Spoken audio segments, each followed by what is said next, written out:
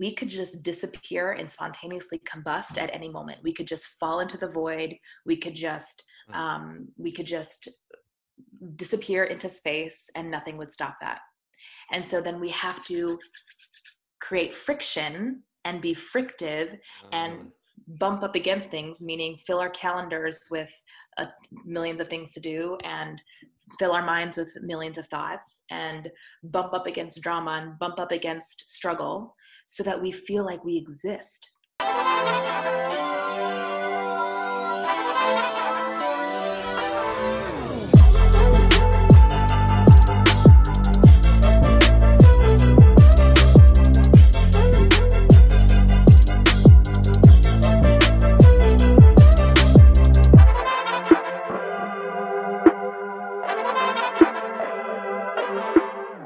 All right, baby, let's go. Stevie, how in the world are you? Thanks for being here. Thanks for having me, Ben. This is so fun. Yeah, for real. Let's jump into it, because the best way for peeps to get to know you, if they don't already know you, is just to dive straight in.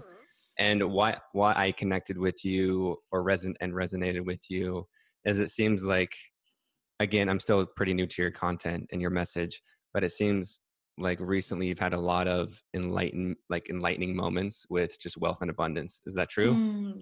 It is. Thanks for noticing. Mm-hmm. Yeah, I've been so blessed lately, and really am in a period of reaping like all the things that I've sowed. And I've just been working really hard and aligning so deeply with what I'm calling in, and it's all happening. It's really fun. I love that. So because I would definitely want to hear about all these things that are aligning for you and like how you did it. But I would love to begin this thing is to hear about how it wasn't this way. Like if you would like just mention like the blocks, right? So we can hear like, I don't necessarily believe in like mistakes necessarily, but like the blocks, how you blocked yourself or how it wasn't working out like you thought. I'm just curious to like, yeah, just take us down to where not so abundant, Stevie. Take us down the shitty part. Okay, here we go. So,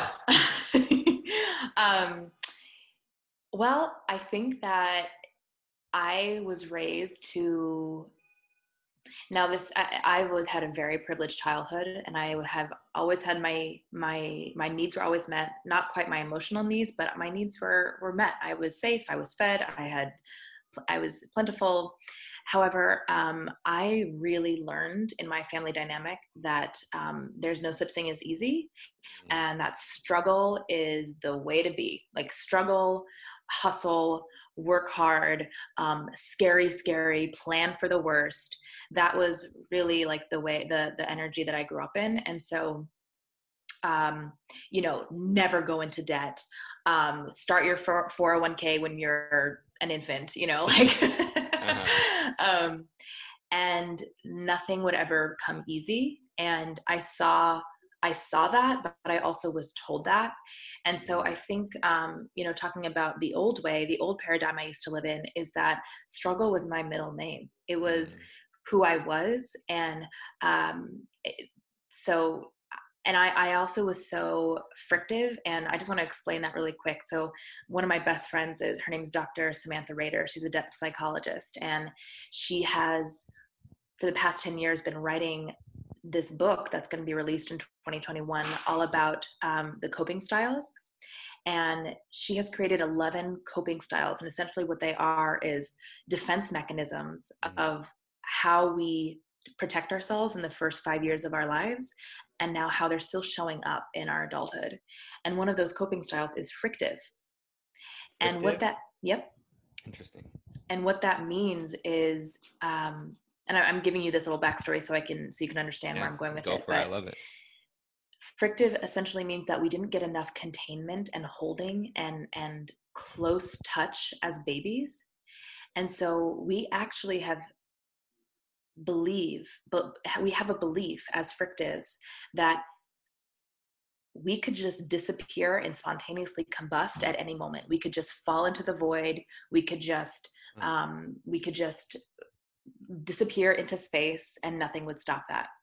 And so then we have to create friction and be frictive and bump up against things, meaning fill our calendars with millions of things to do and fill our minds with millions of thoughts and bump up against drama and bump up against struggle so that we feel like we exist. I love that. And so I just preface that because I have been really working with that frictive part of me that feels like I have to bump up against drama in order to feel like I exist. Oof, I love this. And so the opposite then, when you heal the frictive, it actually means stepping into spaciousness, that the void, if you think about this, the space in this room, the space all around us is actually, it's so paradoxical, but the space around us is actually what keeps us together. It's the most dependable thing. And so, and here, full transparency, I'm still very much in my frictive coping, and I'm just beginning to learn what it means to be spacious and to actually let myself be held by the stillness and not needing to fill my calendar and not needing to fill my mind with thoughts and enjoying the stillness and realizing that I will not spontaneously combust. And so, yeah. And so, just to answer your question about the old way, I mean, I've been in struggle for most of my life. I've been in drama and like working hard and making things really, always having something to focus on, something to worry about. And as I'm coming out of that, my manifestations, my dreams, the things that I really want are now coming into fruition. That's so dope. Dang. I mean, that's all so good. And so this got me excited for this book. So you said there's 11 styles and frictive, right? So like the whole struggle. So for you, what were you like, what struggle, like you talked about like working hard, but what was like a real life thing that you like, cause so many of us, I was actually talking to someone earlier this week and what they told me, long story short, this person works 14 hours and they were telling me they want to do more videos. And I asked why they were doing them. And they said, because they think it's laziness. I was like, well, do you think you're lazy if you work 14 hours a day? But it's not. Yeah. And so for me, right, like working with, like coaching with people is that he is, and I'm curious to hear your thoughts on this, of how you relate to this and you lived like this. He was filling his calendar, definitely not lazy, working hard, one of the hardest workers, because he was avoiding the stillness, what he didn't want to face, right? And so to me, I could go deep into fear or whatever, but I want to know, like, was there something you were avoiding? Like, what was like that real life scenario? And now looking back, you're like, oh, this is why, like, I was really trying to stay busy and like stay frictive. Yeah. For me, it was my worth. It was like, this is how I gain my worthiness. I have to prove myself by doing more. I have to prove myself by achieving. I have to prove myself for making more money. I have to prove myself by getting accolades or success. And then I'll be worthy. And I cannot stop until everybody knows how worthy I am and until everybody knows that I matter. And, it comes from trauma and, abandonment and feeling like I'm not worth anything. And,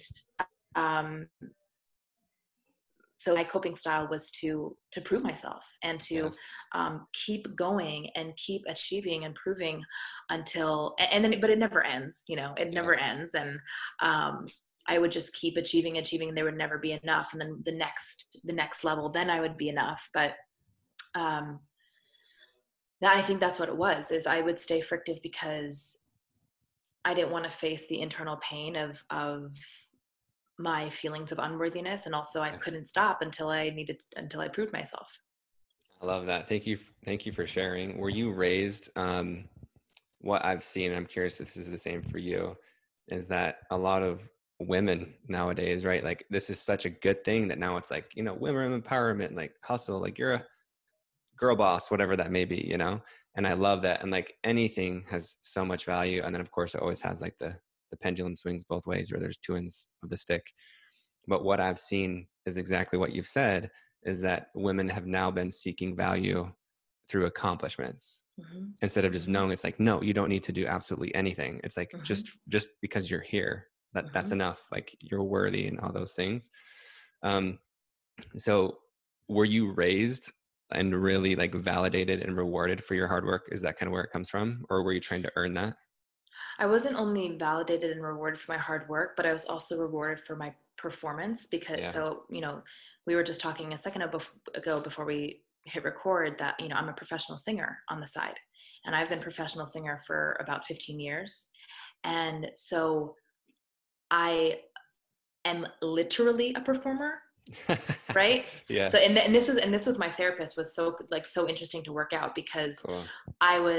I'm literally a performer. I love performing and I got love and validation for performing. So even though the performer is in my bones, it's who I am, it's like God-given talent that I have, I also realized that I was being loved and praised for the performer part of me and not really for me. Mm. And so I had to grapple with not only am I proving, but I'm performing. And when I perform, and blah, blah, blah, like, va va boom, then I receive love. So, and to your point about the a lot of women who are in that cycle, I completely agree. And I think that we've lost the art of receiving, and and I've done a lot of work around the divine feminine and what it means to be in the divine feminine. And honestly, none of my hard work, Ben, is what called in my success. I love this. It's the receiving and the alignment and the allowance that did it. I was spinning myself in circles and just banging my head up against a wall with like the right funnel. It's like bullshit. I don't even have a funnel anymore. I don't Yeah. even have a funnel anymore. I honestly don't really know what a funnel. Like it's still confusing for me. But anyways, like it's we're so scared to slow down and receive. Yes. And I don't know, I don't want to speak for, women who are listening to this podcast, but I know for me, I had the belief that the feminine was weak. Yes. I thought that I only could get what I wanted by rah, like going and like fucking forcing and Yes. pushing forward and being in my masculine. And there's a time and a place for both. Like there is a time when I can be my masculine and it's really helpful for me, but it's a totally different thing to sit back, invite, allow, and receive everything that the universe wants to give me. And so I think we're kind of in this culture where we're just going and achieving and achieving and achieving, and we've lost the art of surrender. We've lost the art of femininity. We've lost the art of receivership. And that's not the game I'm playing anymore. I love that. So this is absolutely beautiful. And I think you just inspired the name of the podcast, Why Hard Work Doesn't Work. I think that's what we're going to call it. Perfect. Love it. But so what was the shift for you? Was it, I mean, of course, everything's gradual, but do you remember a moment or a couple key moments that are like, this isn't working? Mm-hmm.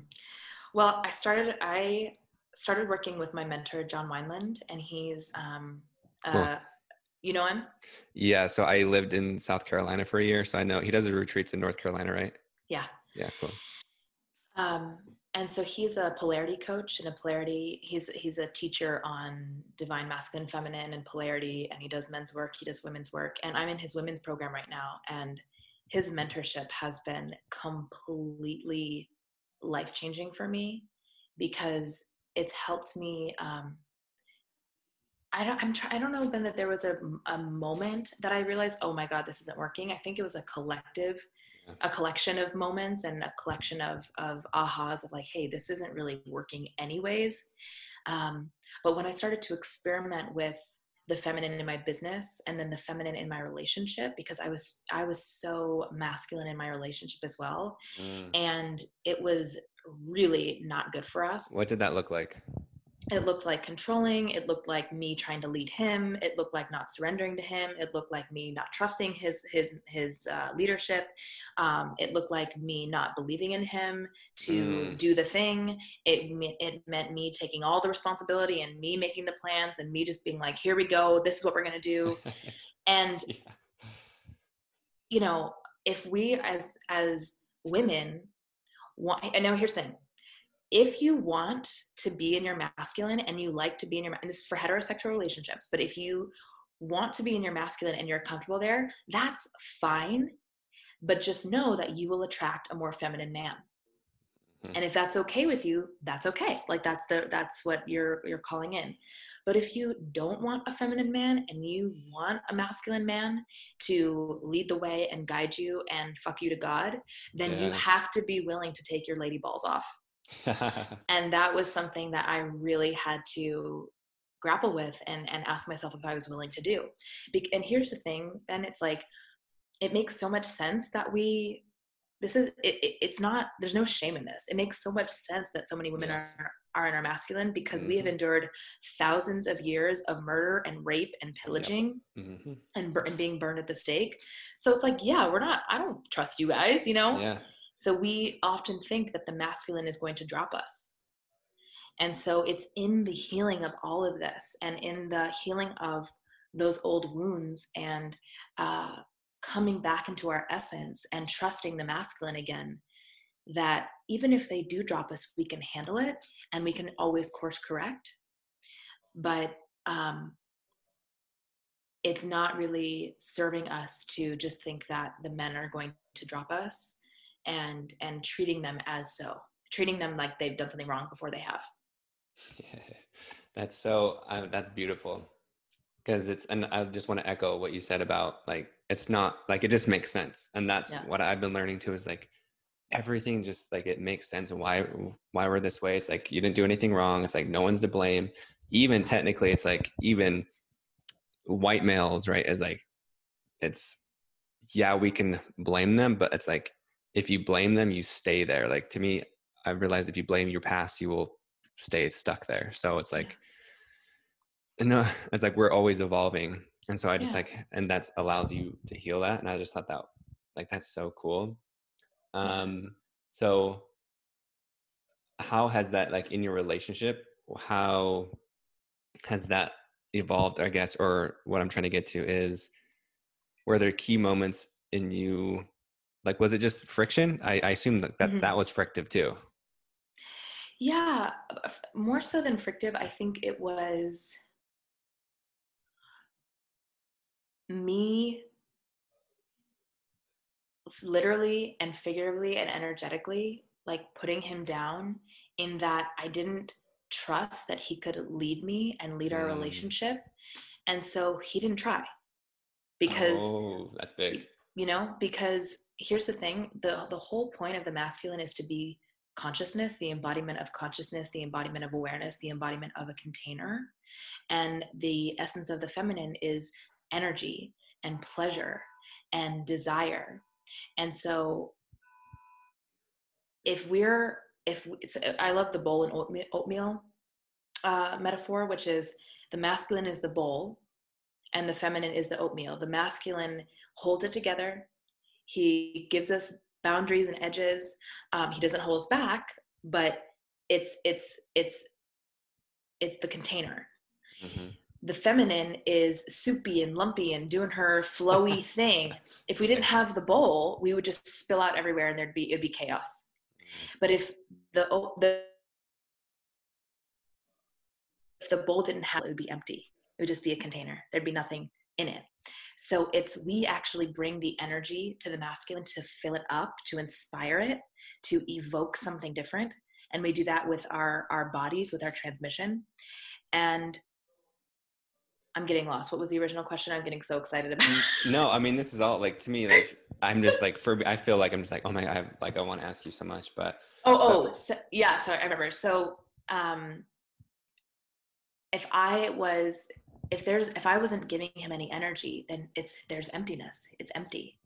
Mm-hmm. And otherwise, like, the other option is treating him like the king that he is, worshiping him for the king that he is. And then guess what? He shows up as the king he is. If we are, and Alison Armstrong talks about this, that most women are frog farmers. We turn princes into frogs because because we just see them for their faults and how they're not showing up and what they're not doing right, and then they become frogs. And so what if we were to see our men, again, if we're in heterosexual relationships, if we were to see our men, our fathers, our husbands, our brothers as totally full, totally whole, there's nothing that they need to do differently. We just inspire something else with our open-hearted yes and no. Can't you imagine how different they would show up if you're seeing them as their best? Because I really think that you guys just want to show up for us. Mm-hmm. And if we give you this space to do that, instead of like filling you with air like a balloon, and instead of being pokey and like trying to pop you, giving you all the cushy space to get bigger and bigger and bigger and bigger and expand into the most beautiful balloon that's ever ballooned. Well, that's so cool. I mean, I love all of that because it's I want to stay here because it's like, because it goes back into this, what we kind of talked about, like working hard. And it's, again, right, it's like, and again, it makes sense because like how the relationship and heterosexual things, right, with like men and women. And so it's like, it comes from a place of fear, which is, again, understandable.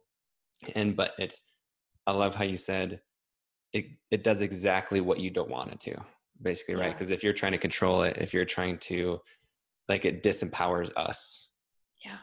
You know? Mm-hmm. So, which is just, it's so fascinating. Like, it really does the opposite of what we hope it's going to do. Did your relationship start off like that? Or was it just like, as the years went on, like it evolved and then you noticed that? Did it start off with the nagging and criticizing? Is that what you're asking? I don't think I said nagging, criticizing. Well, that part. I mean, yes, the answer is yes. Yeah. Yeah. I mean, because that's also what I saw my parents do. Yes. And that's the dynamic that I just thought was the thing. And so, yeah, I've been nagging and criticizing for years. And so now I'm in this place in this last like year and a half of our relationship. And, I lose it and I come back and I'm not perfect and neither is he. Sure. And that's the whole point of the relationship. But, now in this past year and a half or so, I'm trying a new way. And in this experiment of how might I use my body as a transmission to evoke what I want, and to make him feel really good. And just to go deeper into that really quickly, to give an example of what that means, we are always transmitting something with our bodies, men and women, but most of the time our transmissions go unconscious. So for example, like, I'll just speak for myself. A lot of times after I started doing this work, I noticed that my shoulders were hunched, my eyes were down, my heart was closed. I was kind of walking in this like forward penetrative motion, like in a masculine penetrative motion. And I'm like, oh, what do you think that's transmitting? What do you think that's evoking out of life, out of my relationship, out of my business? Probably not much of anything, So what would it be like if I use my body to open, to put my shoulders back, to have my eye? Yeah, it's all about the body. It's all about the body. To have my eyes up and open, my heart open to receive, my heart open to be felt. What is that transmitting? So if I want to be claimed or ravished or owned, do you think that my eyes are down, my heart's closed, and my shoulders are hunched? Do you think that's going to evoke that out of him? Do you think that's going to evoke the ravisher? Absolutely not. So how would my body move? What would my transmission be like if as she who must be ravished, or she who must be claimed, or she who must be worshipped, or she who must be seen? And can you stay in that transmission? Can you stay in that evocation until that you then evoke it out of him? I love that. Will you talk about evoking the ravisher? That should be like a book name or something. Right? Oh my God. Evoke the ravisher. But like, because I like, even with right, you talk about worshiping him and him worshiping you. And I think that sometimes feels icky to people, right? But, and even like being ravished, I think a lot of women want that, you know? And We so, do. but, Don't right? Exactly. Let's have talk about no it. mistake. Make no mistake that we do. Now, Yeah. I don't want to speak for everyone. Maybe you don't, but when I do my workshops and I teach on this stuff, you'd be surprised how many women are like, I want to be fucked with the dragon cock, you know? And it's like, you know, and it's like, yeah. And so I think that we have hid that part of ourselves, like the animalistic, wild, untamed feminine, because we think Yes. that it's bad or wrong. Yep. And so what if we were to own that?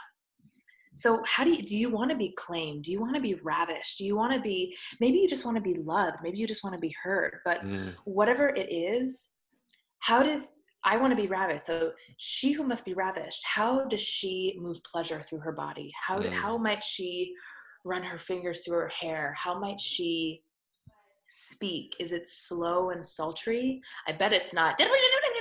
That's not she who must be ravished, you know? So it's this is why they call it an art, because this is a yogic art that we practice and practice and practice, and it's not perfect, but you just get into this place where you practice your transmission and you practice evoking what you want out of your relationship and your life.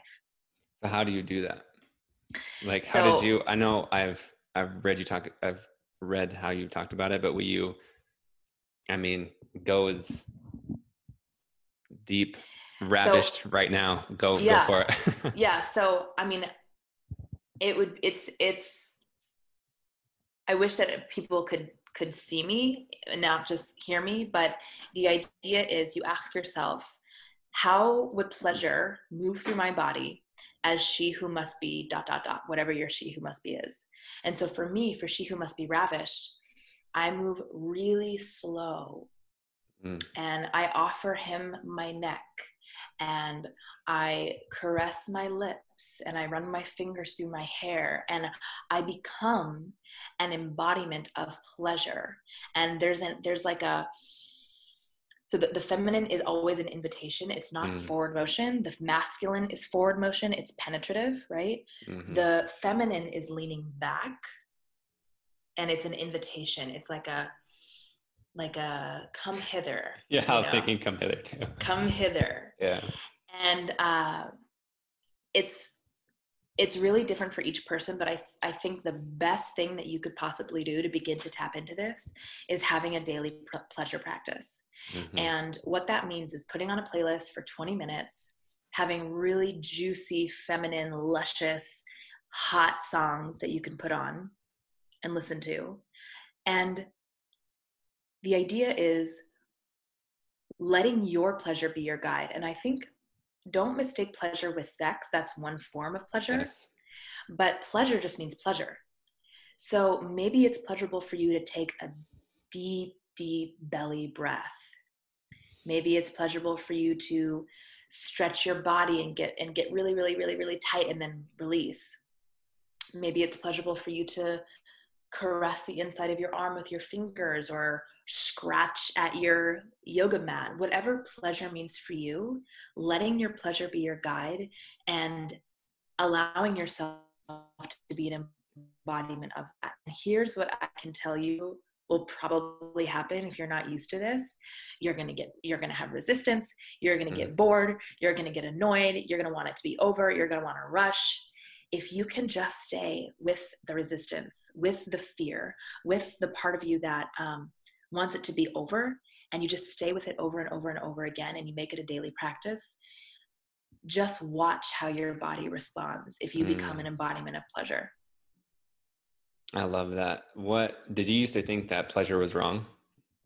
I definitely grew up religious. Somehow, Ben, I was so lucky. I did not integrate all of that shit. I was, you know, I think I did for a little bit, but I pretty much snapped out of all of the oppression when I was about 19. And I never looked back. And to this day, I have so much reverence for pleasure, and I hold it so sacredly. And I don't know what I think it just wasn't my path to like do that healing. I didn't take it in. I was like, I don't think this is right. I like it. I like it too much. I like it too much. That's awesome. So this is really cool. I like how we started. Well, I mean, this whole thing is technically like wealth and abundance and pleasure, and it's all related. And I think watch how much abundance you bring in when you're connected to your pleasure. Yeah. And that's what's so fascinating, because that's what it is. It's, and I would love for you to talk about how it's connected, how like your worth and wealth and money and pleasure, how it really, what it comes down to is worth, and treating yourself with that pleasure and like what you deserve, and like worshiping yourself, not just him, Yeah. So will you really talk about how this, right, it goes into pleasure, sexuality, relationships. We talked about that. And like, how does even this olive tie in with like your business doing well and like making lots of money as well? Yeah. I'm trying to think about where to begin. Well, I don't know. I think it's just this journey that we're all on of not even, I really don't even think it's like integrating or implementing new things. I think it's actually remembering who we Yes, are. I agree. And it's the remembering of the souls that we came to the planet as, and dusting and being, feeling into and relishing into the light that is us, that is our essence. And maybe it's been caked on with mud and bullshit and other people's stuff and dust. And so this work, I feel like, is just, it's like a cleaning. Mm-hmm. It's not that you just you find your light and you create your light. It's like, no, it's always been there. It's just more that you remember and you allow yourself to shine. And I know that sounds so, esoteric, but it is. It's not that we're doing new shit. It's that we're just remembering. We're coming back to the remembering and getting closer and closer to source and the God that is us, that is within us. I love that. So how, you said, I love the word allow. So how have you allowed more abundance and wealth to come into your life? Just like allowing, like you said, because you said hard work wasn't the thing. Like, it's just because the universe and God are like, literally like, Stevie, take this damn thing, but you're blocking it. So how did you start to allow it? I just stopped thinking that it was so hard. Yes. Like, it's just not hard. It's really, really, really easy. And life gets to be easy, money gets to be easy, business gets to be easy. And if you do the work and come back to that truth every single day, and not just come back to the truth and like say your affirmations, that's fine. But what would it feel like in your body? A huge part of my work, like a cornerstone of my coaching style, is embodiment. So what does it feel like in your body for things to be easy? Can you practice that feeling over and over and over again? And what you do, even if it's uncomfortable and foreign at first, is you train your nervous system to be at a new homeostasis. Right now, the homeostasis might be struggle and friction and drama and hard and that thing. And so the more you train your nervous system to expand into this new homeostasis, the ease, the love, the fun, the joy, that becomes your new homeostasis the more you practice it. So I always want to go way beyond mindset. I want to go way beyond thought work. It's important. But if you're leaving out the body, you are missing a huge piece of the healing. And that's why breathwork, and why I became a breathwork facilitator in the first place, is because breathwork is all about bypassing the ego, bypassing the mind, going right into the body. And when you're in the body, you're connected to truth. And so breathwork has been a huge, like profoundly transformative modality in my own life and the lives of my clients, because it just helps us come into, again, the remembering, come into the body and practice those feelings, practice that transmission in the body. I love that so much. Like, that's cool. It's like, yeah, just embodiment is empowerment, essentially. Yeah, exactly. So before we wrap up here, what's one small tip? Actually, you've already really given like plenty of tips to really get into your body. Like, go listen back, because you've already given like so many tips. But so breath work. So is there anything else that we haven't touched on? Like, that would surprise Mm. people, like how to get into your body, or not even just that, like anything that you want to touch on in general? Yeah, I mean, for me, it's to get in my body is breath work. It's my pleasure practice. It's also connecting to your senses. So like and that's so feminine as well. We're so often living in the mind. And so can you in this moment connect to your senses? What do you see? What do you hear? What do you taste? What can you feel? What can you smell? And actually like, and then maybe even connecting to your senses and closing your eyes, putting one hand on your heart, one hand on your belly, Mm. and seeing if you can actually put your awareness in your left pinky toe. Mm. And then maybe your right shin. That's presence. And that's just using the senses and the awareness to bring bring it down, bring the awareness from the mind and down into the body. Is that helpful? Yeah, no, I love that. That was beautiful. Very helpful. Well, I know everyone's going to want more Stevie. So where's the best way to connect? I know you have a breathwork membership, and your coaching sounds really, really cool too. Thank you. Yeah, come hang out with me on Instagram at StevieLWright _. I'm thrilled, and so excited and so proud of this project that I'm creating right now, my breathwork membership. It's called The Breath Channel. Love Two that. That's meanings cool. of channel. Yeah, the Breath Channel. And it's going to be so great. People are going to be able to log in, breathe, get a quick shift, move stagnant energy. I'm going to be doing bi-weekly live group breathwork workshops. I'm eventually going to expand into embodiment practices, into Mm. meditations, into mindset work. There's going to be a Facebook community, and it's $20 a month, and so it's a total no-brainer. That's the thing I'm really pumped about right now to be sharing. That's coming out on September 22nd. And I have a new one-on-one coaching spot opening on November 2nd. You said one? One. All right. Well, I love it. We'll go snag that one. I know. I love it. Get That's it. cool.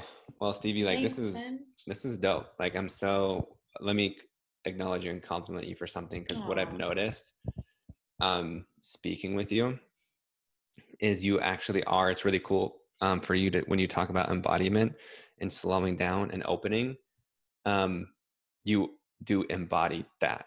Like you embody the embodiment that you're talking about.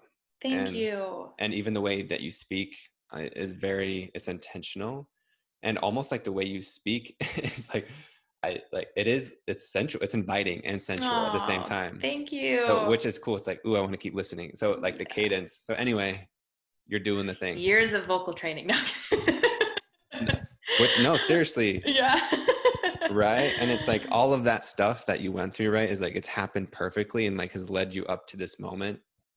Boom. Thank you so much, Ben. You ask such great questions, and it's been a joy to be here. So thank you for sharing your community with me. You know it. Thank you. Bye. Hi, everybody. This is Stevie Wright, and together we're going to do a breathwork pattern today, specifically for releasing anxiety. And so the first thing I want you to do is find yourself in a comfortable position, either seated on a chair with your feet planted on the floor, or sitting on the ground, just making sure that there is some contact being made with the ground. And I just want you to notice in this moment if there's some maybe frantic energy living in your body, heightened energy.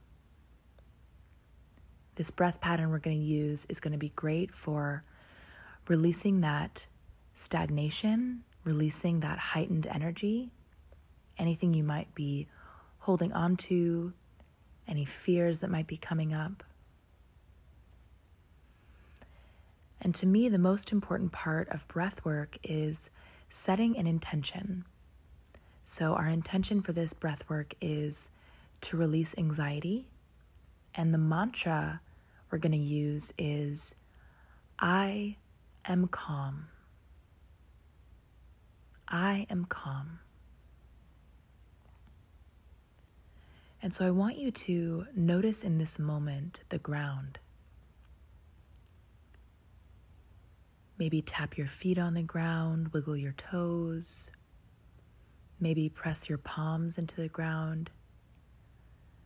But I just want you to really let yourself get grounded here. Notice how solid the ground is. The ground has got you. The ground is not going to crumble out from underneath you. And in fact, you are completely safe in this moment. You're perfectly held by the planet. Beautiful.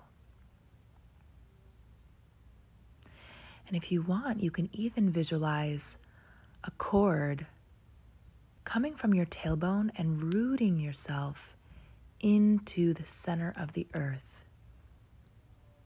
The cord is diving deep into the planet, finding that clean, cool earth that's untouched by human hands. Beautiful. The breath pattern we're going to use today is the power breath and the blow breath. So the power breath is only through the nose, and it's a forced inhale and exhale. So it sounds like this. Then we're going to move to the blow breath, which is only through the mouth, and it sounds like this. And you're kind of snapping the belly in on that one. So we're going to do 50 power breaths, 50 blow breaths. We're going to take a deep breath in, hold for 30 seconds, and then release with a big sigh. Alrighty, and we're going to do that whole thing twice. I'll guide you the whole time. So closing the eyes now, getting comfortable, coming back to that mantra, I am calm. Feeling the support of the ground beneath you. Here we go. Starting with the nose. 3, 2, 1.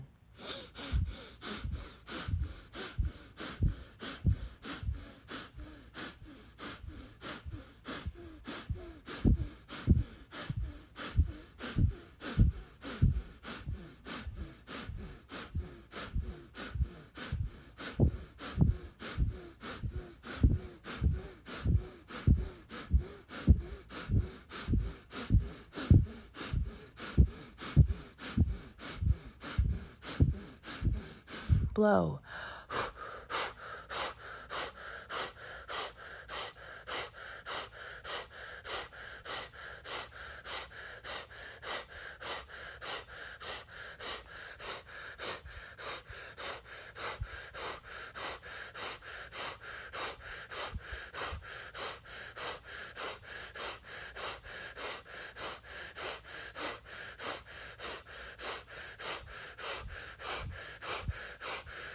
Deep breath in through the nose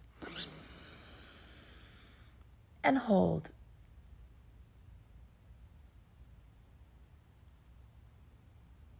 Beautiful. Hold the breath. Coming back to that mantra, I am calm. Feeling the anxiety leaving your body from that cord and going right into the center of the earth, knowing that the earth can turn it back into love. Here we go. 5, 4, 3, 2, 1.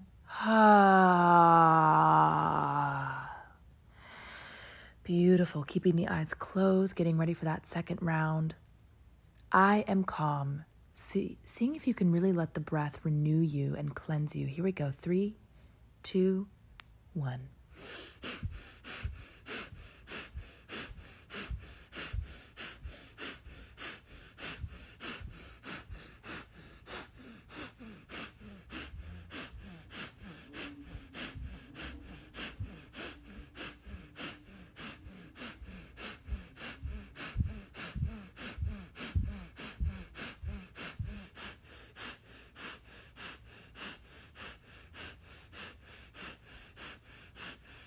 Blow.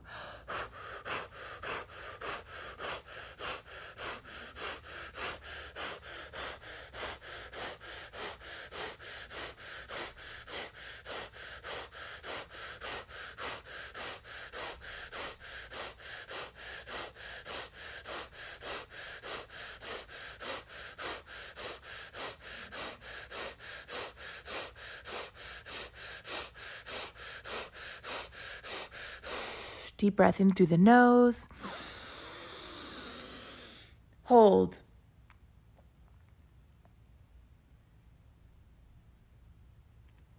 I am calm. Hold that breath. Feeling the anxiety leaving your body, noticing the stillness and the peace you're creating right in this moment. Hold. You got it. I am calm. We're going to release with a big, big breath. In 3, 2, 1.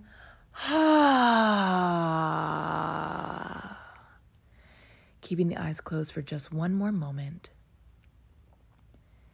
Feeling the safety in your body. You did so good. Beautiful, beautiful work. I am calm. Taking this piece with you into the rest of your day. Such a good job. I'll see you next time.